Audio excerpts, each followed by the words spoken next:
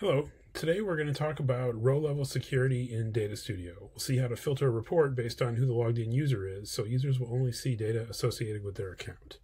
So let's start with this table in BigQuery. So it only has two columns, message and email. So there's two rows that are associated with my email address here, and two rows that are associated with other email addresses.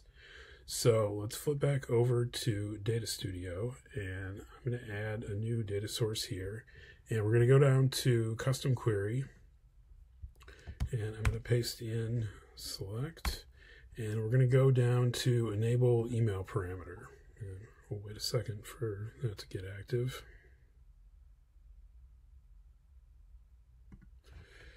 We're going to add a where clause. And we're going to add a parameter.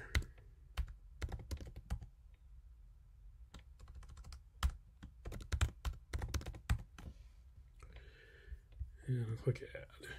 And we're going to allow sharing. And we'll add that to the report.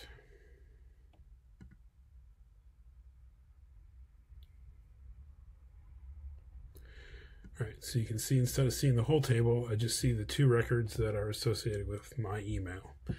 So I already allowed my email address to be shared with Data Studio, but let's see what happens when I revoke my email address. So if I go back out to the main Data Studio menu, I can click on the cog here, and I'll go down to Revoke Consent, and I'll click Revoke All, and then under Account and Privacy, I'll click Save. Now let's go back to the report, and I have to refresh the page.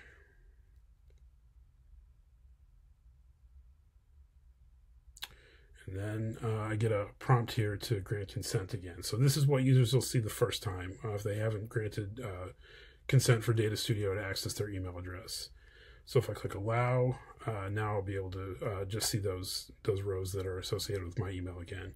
So normally this will just be a one-time thing. This will persist until I decide to revoke access again, and if I decide to revoke it, I can always grant it again, and it'll last as long as I want it to.